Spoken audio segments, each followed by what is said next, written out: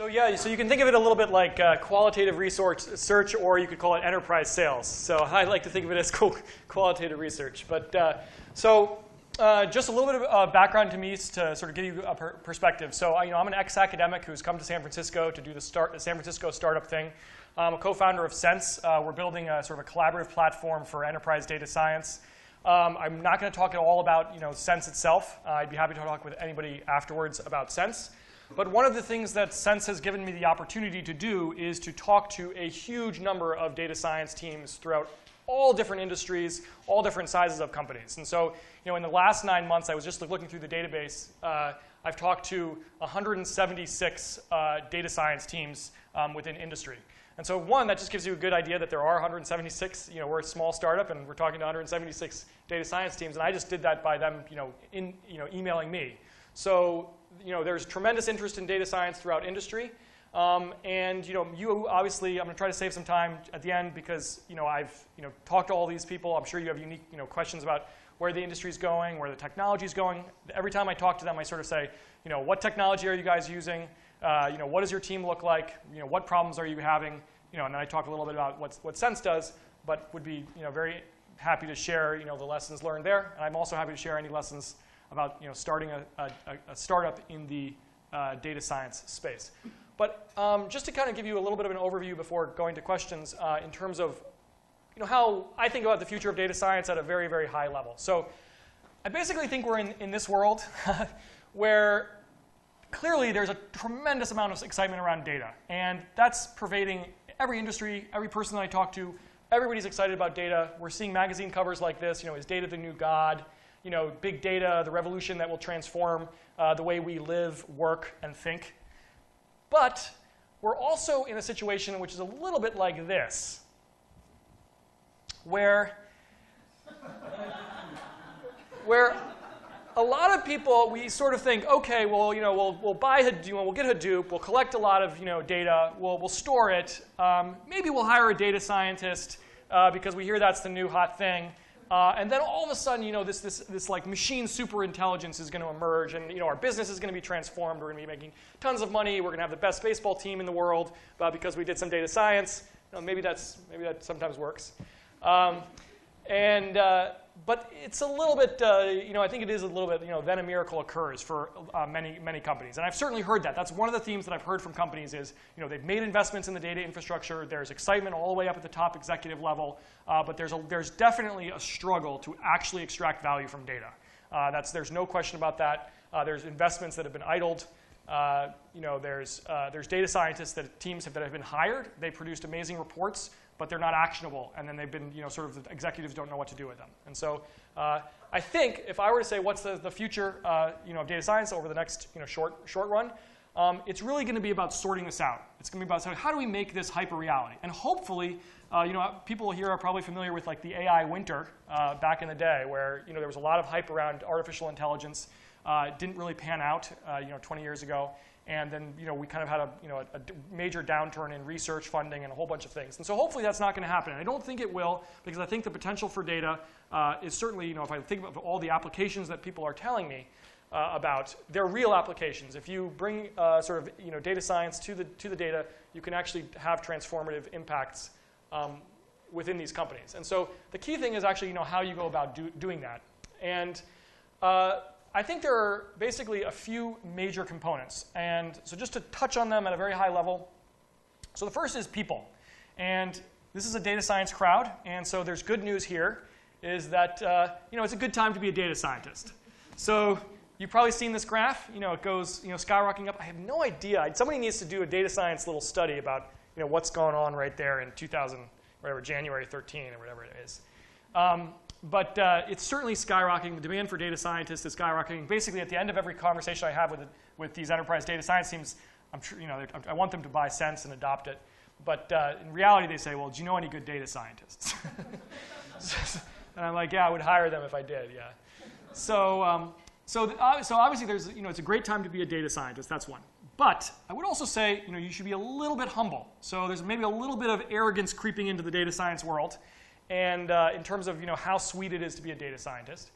And here's two graphs to show you that. So keep data science in perspective. So here is AngularJS, which is a random JavaScript framework. Okay, it's for a front-end framework for building web apps, and that's the graph for AngularJS, and that's the graph. The blue one is there for data scientists, right? So the reality is, data science is a great role. It's a tremendously interesting role. I mean, it's an intellectually satisfying role.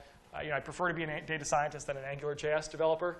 I find myself in kind of sometimes splitting between the two, but just keep in mind that there's other things that are ramping up as well.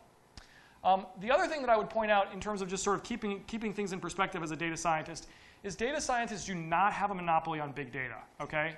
And that's definitely true within the enterprise context. So data science, one of the, in some ways, disappointing aspects of when I started Sense was we were data scientists, my co-founder and I, we thought we put data science at the center of in the universe, right? For us, it was front and center. That's all we thought about.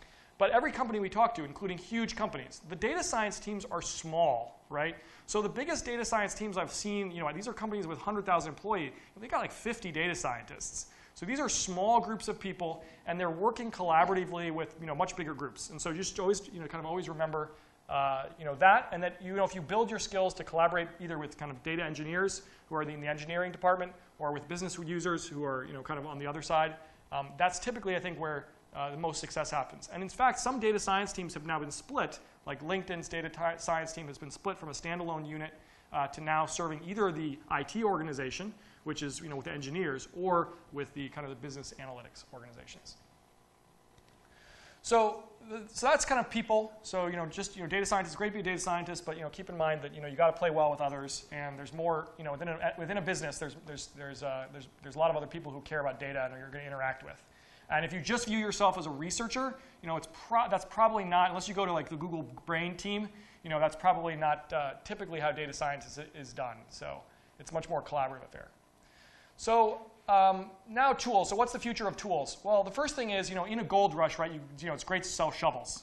So that's kind of the motto, and that still applies. That does apply to in the data science world. And so, we're at Sense, we're a beneficiary of this. But clearly, there's a lot of companies that are selling data infrastructure. There's a lot of opportunities to sell tools and things that kind of help people, either store data or consume data. But that's people obviously don't just want to buy shovels and live the dream. At some point, kind of the reality hits, or the rubber hits the road. And so I would say the other trend that I see with data scientists and a tool like Sense is that future tools really need to focus not just on data scientists, but bringing data scientists and business teams together. So the reality is data scientists always need to deliver value and see their value being delivered throughout an enterprise or a business, or throughout the scientific, if you're in a pharma company, actually get you to a new drug or something like that. So future tools definitely, I think, aren't going to be just data scientist focused. But even if they respect data scientists, they should still deliver value to business teams. So I mean, if you're like an R user, like Shiny is an example of that. Like tons in the business context, it's like people love Shiny because it's like you get to deliver something to a business team. But clearly, you could do a lot more in that area, building a data product, delivering a data product. I would also say there's going to be an explosion in industry-specific tools that don't require data scientists but are embedded, that have data science inside them. And so I think if you're thinking about starting a startup, one of the more interesting areas actually is to build a vertical BI or business analytics tool. So all the work that you would do custom here, right? So even that I saw the end bit of that previous presentation on looking at pitching and hitting. So if you think about that, you did a bunch of analysis, and you worked for a sports team. That would be great. They would love you. But at some point, then say, well, why don't you just build like an amazing solution and sell it to all of the sports teams out there, right? And that's going to happen. That is happening already over and over again. And so data scientists are going to continually compete with vertical solutions within particular industries. And those could be things like analysis of churn, inventory forecasting, risk modeling, fraud detection, cybersecurity. Adverse event detection in a pharma company, healthcare monitoring for a hospital, et cetera. So I think this is hopefully this won't put you guys out of a job. Hopefully you'll just be building these tools. So, and I do think that there's actually always going to be a role for data scientists, because the reality is if you want to outcompete, you've got to do something unique. And so there's always opportunities for ingenuity. And that's sort of one of the big things that we always tell people. It's like if you want to outcompete your competitors, then you've got to have a data scientist, bring in data science, and build out a data science practice. And I think that does resonate with most people. So this is sort of off the same, not just tools. We don't just need tools, we need applications. And I would say, so this is just kind of, I've talked to huge numbers of different industries. I think one of the lessons there that I've learned is actually how diverse data science is. Every industry that you can imagine is using data science now, is interested in data science. Actually, one of the most Stitch Fix, which is based in San Francisco, some of you may know it. It's a fashion company, basically. It's honestly got one of the most sophisticated data science teams in San Francisco. So it's an industry that you wouldn't expect, but they're doing incredibly sophisticated stuff on image recognition and all the stuff about to recommend fashion to their customers. And they have a great blog as well. So there's tons and tons of opportunities all over the place, and that I think is that's going to continue. I would say in that context that keep some, like if you're working in an academic environment, there's a lot of times like you download that image labeling data set and you're like, wow, I can label images, right? I can put, and then I can not just do an individual label like this is a cat or a dog. I can say this is a cat like sitting on a sofa. That's on a red sofa. And it's really impressive. Deep learning, things like that have generated really impressive results on things like image recognition, video classification, et cetera. But I probably have talked to one company that had a need out of 170 that had a need for image labeling. It was basically a security, they wanted to monitor, national security like video feeds, right? And they wanted to classify, what was in basically make it text searchable, all the images. The vast majority of the rest, it's companies that are trying to manage customers, manage sales, manage supply chain. Drug companies trying to make sure they can develop new drugs, they can monitor adverse events, et cetera. So I definitely think, keep in mind, don't get too sucked into the, your toy data sets. Always keep in mind the kind of the end business application.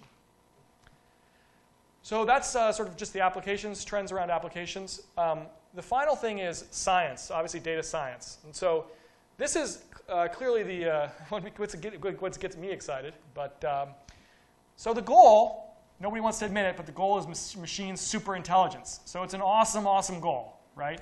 And we're going to build these intelligent machines, and there's tons and tons and tons of work to be done still on this front.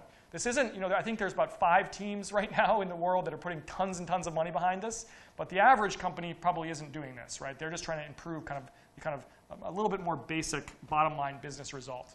But there is an incredibly amount of exciting work there. And the 2 things that I would say there are, from what I've seen, are 2 kind of lessons in terms of this kind of science and where research is going. Is the binding constraint still isn't always the algorithm, it's often the data. And what I mean by that, it's actually kind of interesting to think of what are the problems where data science is actually struggling, but we actually have good data. There's not that many of them, right? With image label, like the data sets that we now have, that if you have a really good data set, like a training data set, a big data set, millions or billions of records, and you have like, the objective that you're trying to achieve, the algorithms actually do pretty well. So, and then you say, well, I can't write a book. Okay, well, something like that. Okay, I can't write a book. But the question is, do you have a data set where if you were to generate a book, you would have the metric, like, is this book successful? Now, it's probably not going to be able to generate a book, but there's a real, there are many domains, and there are many innovations that have happened by people just bringing new data sets to, old algorithms or kind of these newer algorithms, deep learning algorithms. And those data sets could be real data sets, or they could even be synthetic data sets. Facebook's AI research team has like some really cool things where they simulate stories, and then they try to ask questions from stories. So they simulate these like text adventure games, and then they ask questions about like logical questions about what happened in that story. And because they can simulate these hundreds of thousands and millions of stories, they can actually build a machine that can learn from them pretty well.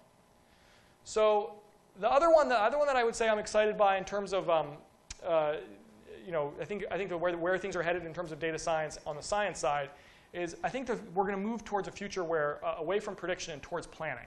So this is really trying to close the loop. If in the earlier picture we had the data scientists, sort of the baseball example, it's the data scientist and the business user sitting together. The data scientist presents some results, and then the business user makes some decision about what to do based on that. Well, why not get rid of that, right? Why not just close the loop, right?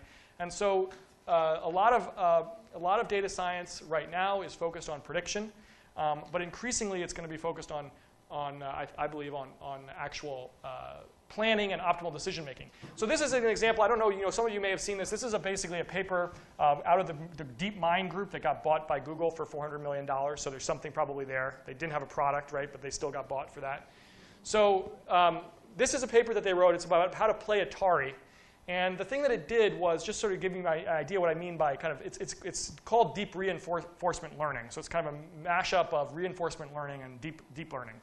And the quick summary is basically they built a machine that could look at Atari games, these old games, and they could just take in the pixels. They didn't know anything about the game. It didn't know what it was playing, Pac-Man. It didn't know anything about the game. They could just look at the pixels. And they managed to build a thing that could play all these different games just by looking at the pixels with a totally generic algorithm. So it's kind of like an intelligence that now is learning to not just understand what's going on in that world, but also plan throughout that world, right?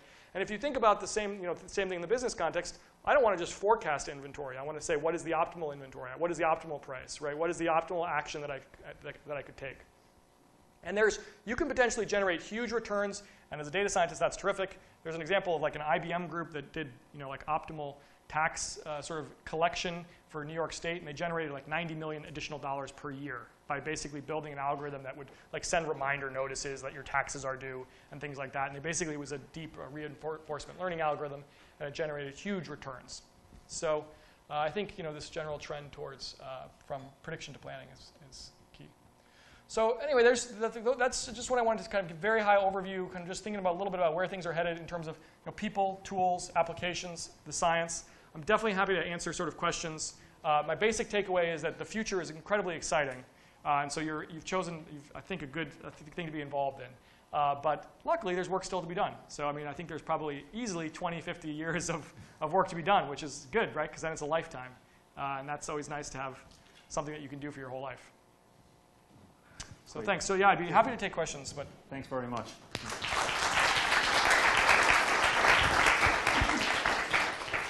So just in the 10 minutes we have left, great. Please, questions for Tristan, or if you want to offer your own perspective, okay, what's the future of data science for you? So let's just take either questions or perspectives from yourselves. Yes, we'll take the first one here, and then we'll go to the back. So first of all, I'm also very optimistic about the future of data science. But I'd like to get your opinion on, my personal opinion is that there will be less opportunity for data scientists to work in larger corporations, because I don't see a larger corporation having a sustainable retention for a data scientist group, because most of the large corporation has its own core competency. So once it is able to extract value out of its data and able to operationalize it, it will try to sustain and milk that cash cow as long as possible. And during that time, it's not going to need a data scientist or a team of them until it couldn't get much milk out of it anymore, and then you screen out and then call for help. And then maybe at that time you'll try to hire a data scientist or look for consultants. So I see data scientists more working as a consultant role, more like what you are trying to do here. And I see that as going to be the increasingly normal operation mode for data scientists. What's your opinion on that? Yeah, interesting. So there definitely is a role for data science consultants, but I actually would disagree with that. If I look at sort of the average role that I see with a data scientist within a company, it's not really building like a product that can be commercialized and then you like fire the team and you just milk it as a cash cow.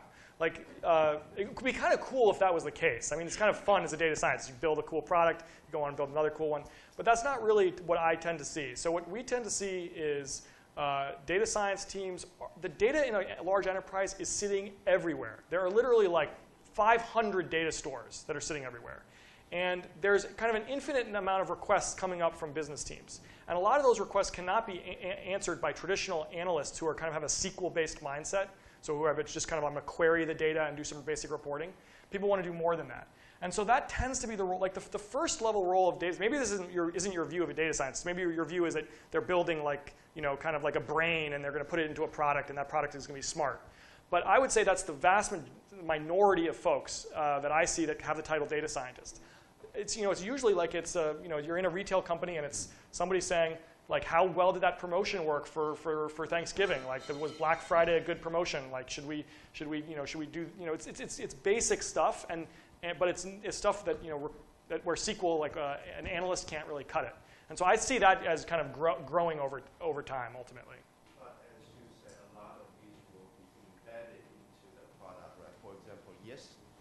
for example, yesterday at Yeah. Salesforce, we saw their product embedding collaborative filtering. So Yeah. anyone with their product at hand can build a recommendation engine with a relatively decent performance. It still can be improved, obviously, but that's what I was trying to get. Yeah, no, I mean, I do think that you are always going to face competition because the reality is, it's, if you, let's say you wanted to do like cohort-based churn analysis, like you could do that as a data scientist, not just like how are people falling off from your product.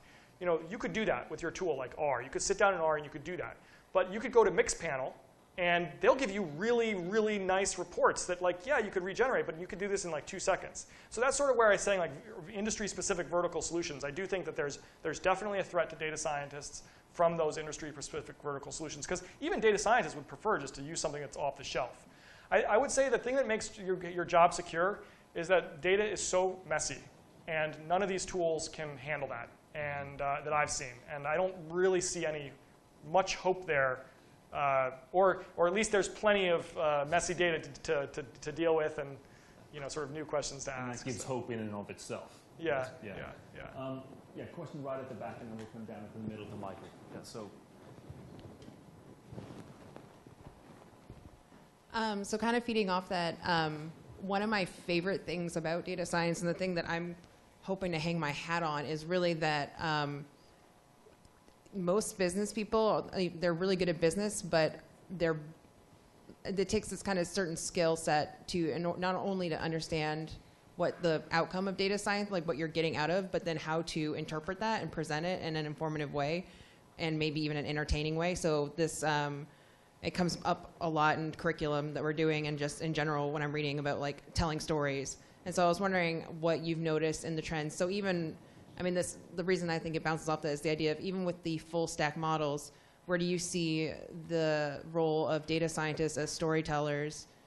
Is that something that we can maybe hope that if we're really good at making some PowerPoint presentations, yeah. that'll save us from the robots? Because I don't think they're going to, I think that might be a skill we can hope Skynet will take the longest to develop. Yeah, sure. Well, the good news is the deliverable is often still PowerPoint. So oftentimes oftentimes you build all this crazy stuff, and at the end of the day, they want you to pull it out, put it into PowerPoint. Get that picture that you put it into PowerPoint. You go in there and you talk to the business team about what your conclusions are. So that is it. So I think that is, yeah. So that is definitely something that we see as like a dominant deliverable. We always think like, what's the deliverable of the data science team? The kind of the PowerPoint presentation is the ad hoc analysis is is a major one that we see. I do think that like the one where you you might put yourself out of business, but the one that's the most disruptive is where you have a metric, you do something, and that metric goes up. I mean, it's just, and somebody was saying like, know your metric kind of before you start your project. And that is just game changing. I mean, if you just, because I mean, if you're at a Walmart, or if you're at one of these major companies, and you move things a little bit, I mean, you've generated huge quantities of money. And if you think about yourself and your creativity that you have innate, you probably can do it. Like, you have a lot of data, you have a lot of creativity with data science, you can probably move some of those numbers. So there's if you can do that, there's a huge payoff. Now, maybe it turns into a product, and then it's not sustaining.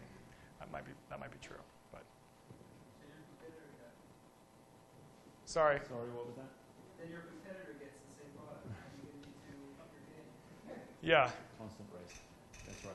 Michael, you're going to mic there. You showed us a graph of showing that data scientist has a certain small proportion of the total big data jobs.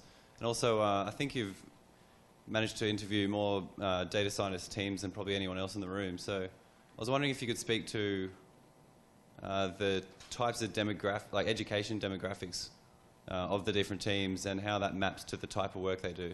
Like obviously this Atari, the DeepMind, is a very different demographic to say totally a different. growth Yeah, hacker. this is a bunch. Yeah, the last one. That's a bunch of PhDs. Yeah. So machine, CS PhD, machine learning people. So the demographics I see are, I think it's pretty clear actually, the typology. It's business teams. Okay, so these are business users who are often the people with budgets. They want to know things. So it's often you're doing stuff to benefit, ultimately to deliver something to the business team. It's analysts. So there's far more analysts than there are data scientists. And the way I would say analyst is the loose definition is like a Power SQL user. So SQL, when I was in academia, I was like, SQL, like I want to do everything in R. But the reality is, like in enterprise, it's all the data sitting in relational databases, and like SQL is dominant. And there's all sorts of tools around that world, that analyst role. And so there's a Power SQL user, and they're often being asked by the business team about what the what results are. And then there's a data scientist who's a growing role to do more than SQL, go beyond BI. And that's, I think, the trend that I see is companies say, I want to go beyond BI, beyond SQL, I want to do more than reporting, so you bring your data scientist. And then the fourth one is engineering. You call it data engineer if you want to just kind of say pure engineers or somewhere else, but data engineers. And so those are the people responsible for the data infrastructure. And basically, it's usually a different, like if you run a Hadoop cluster, there's people that are kind of your data engineers. It's also often the people, if you're building a product that's smart, that you do need to be kind of an engineer. So I mean, even like collaborative, if you're building the collaborative filtering within LinkedIn, there's a pretty heavy engineering component to that, or the the newsfeed algorithm on maybe the data scientists are doing some research on it, but at the end of the day, that's getting rolled out by engineering because it's a huge endeavor that needs to run reliably and go at tremendous scale. So, but those are the kind of the four roles. And I would say data scientist is the smallest role in there. But the cool thing is it gets to talk to everybody, and it's a lever to kind of do differentiated things in these other domains. So I think companies recognize that. We've got time for 2 more questions, and we're going to go Jason, and then we'll go into the middle there, and then we'll be wrapping. So building off of what you just said, I'm a former management consultant who worked at a lot of retail organizations, just like you're talking about. And I'm a former mid student now. I'm now an alumnus, and I'm trying to bridge that gap from the second to the third group. And the analyst, Power SQL user, to the data scientist. Let's go beyond business intelligence. And I've found the same thing that you said. There's a lot of analyst jobs, and there's a relatively small number of data science jobs that are using R or going beyond Excel or beyond SQL. I'm wondering if you so right now it's kind of bifurcated the way I see it. You have this this group that's like largely PhDs, and you have this other group that's like largely analyst kind of backgrounds. This program is an attempt to bridge that gap, right? It's a master's program. It's very applied. The idea is that people can come from backgrounds and with some programming experience, some stats experience, and then be able to do that work that's beyond business intelligence. Do you think over time that there's going to be, those two groups will become closer together, or that they're going to be further bifurcated? That machine learning is popular, there's more PhDs, and like that's going to be its own siloed thing, or that they're going to meld together over time? I think there's always going to be like the AI component, research component, but I don't put that aside for the moment. But so I would say definitely coming together. So unquestionably coming together, and they're coming together on 2 levels: the human level, which is knowing how to talk to one another. So that's on both directions. Analysts appreciating what data scientists do, and data science appreciating the role of analysts. And analysts often know the data better than the data scientist. So that's going to come together on the human level. And then there's definitely going to be a coming together on the tools level as well. So at Sense, our holy grail end goal is to bring together business teams, analysts, and data scientists. We started with data scientists. But the end goal is to bring those teams together. And you can do a lot with technology to sort of have a fluid workflow and collaborative experience across those different tools. Whereas if you just are in Tableau, what's the data scientist going to do, right? So there's clearly, and the BI tools are moving towards data science, and the data science tools are moving towards BI. So there's going to be a convergence of that, I think, where you have technologically you have a much fluider sort of landscape. Yeah. So I would say definitely closer. Yeah. Okay, so as aspiring data scientists, as many of the people in this room are, we want to do really cool stuff with data. We want to build really cool products. We want to use advanced machine learning models. We want to do advanced statistics. In my experience, most business users don't really care. They're just, give me the product, give me the final answer. And so some of my biggest wins have been just given basic statistic intuition to people. And I'm wondering, as a data scientist going forward, how much of it is going to be educating basic statistics and how much of it is going to be building cool stuff? Because well, yeah, that's a good question. So the reality is you can get very far by taking averages. So, really far. So, getting your data into the right shape and then taking an average, by day, by week, by minute, and seeing your graph and have it go up. You don't even need a confidence interval, honestly. So that's kind of depressing. So that is a truth. That is the truth. I guess if you can move a metric with rocket science, everybody loves you, and that's great. So there's opportunities, I think, to sort of think about optimizing things especially where you want to take the human out of it. So when you close the loop, like what I was saying with planning, if you can build something that sort of is automated, right? Then it can be quite advanced, right? Because the problem with the really advanced stuff is, nobody wants to sit in a meeting and you go random for the business. It's not you can't evaluate what's going on. Plus, you have it's just too hard. It's too hard to evaluate. Now, if you can close the loop, show a metric going up, kind of keep it as a black box, then I think you can end up doing lots of advanced stuff. Or you can join Facebook's AI team, Google's AI team, Baidu's AI team, Twitter's AI team. There's 5 AI teams, and you'll do really cool stuff. But I think that's a subset of what's going on. Yeah. Tristan, thanks so much for all your perspectives this afternoon. Please.